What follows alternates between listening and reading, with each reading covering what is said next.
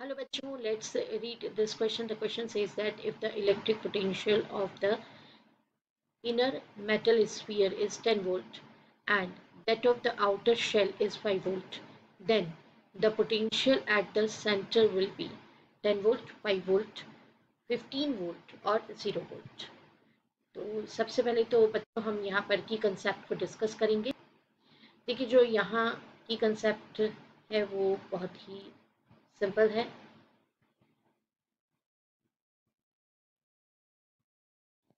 According to this concept, electric potential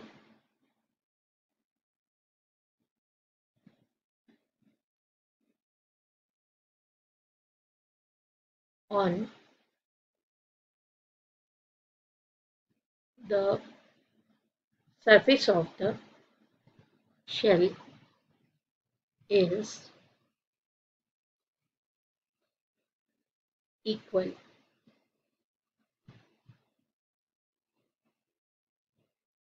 at any point inside the shell. इसका meaning ये हुआ कि electric potential on the surface of the shell is equal at any point inside the shell. आप shell के अंदर कहीं भी किसी भी पॉइंट पे चले जाएंगे तो जो इलेक्ट्रिक पोटेंशियल है वो कैसा होने वाला है, इक्वल होने वाला है. यही कॉन्सेप्ट हम यहाँ पर यूज करेंगे. तो चलिए अब देख लेते हैं सॉल्यूशन. तो देखिए स्टूडेंट्स, हमने यहाँ पर डायग्राम जो है वो बना के रखा है और इस डायग्राम के अकॉर्डिंगली ही हम क्या करेंगे, सॉल्यूशन को देखेंगे. जैसा कि आपको गिवन है, इंटरनल जो स्फीयर है उसका रेडियस ए है और जो आउटर स्फीयर है उसका रेडियस कितना है, बी है.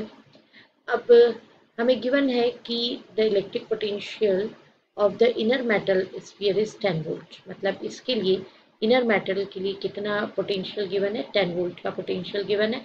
And outer shell is 5 volt. मतलब आउटर शेल के लिए कितना गिवन है, 5 वोल्ट गिवन है. तो since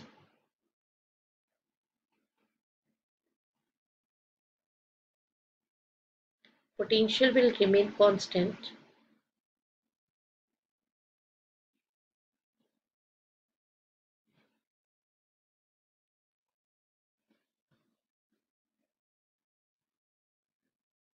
therefore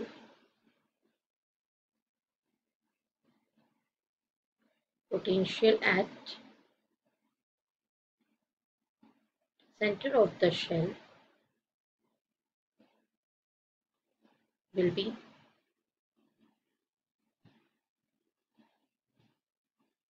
equal to 10 volt. तो आइए देखते हैं कौन सा ऑप्शन करेक्ट ऑप्शन है. Option A is right option. I hope you understood it well. Best of luck. Thank you.